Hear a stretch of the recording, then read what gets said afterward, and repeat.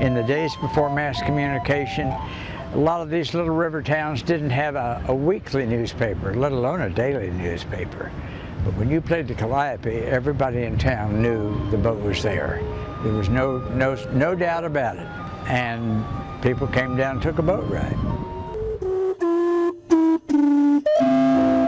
As far as I know, it's the only sound that you can see. You can see it happen.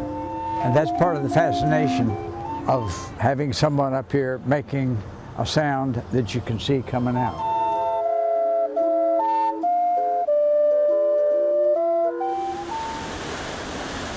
The river was the interstate of its day. So there were steamboats that carried people, steamboats that pushed barges. There were sawmill steamboats that went from farm to farm, plantation to plantation, sawing up wood.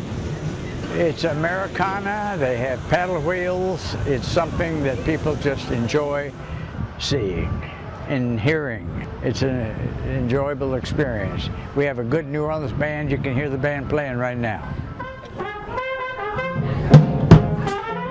We have an announcer who tells them what they're passing while they're passing it. And it's just imagination, movies, everything in the past has ended up in the future.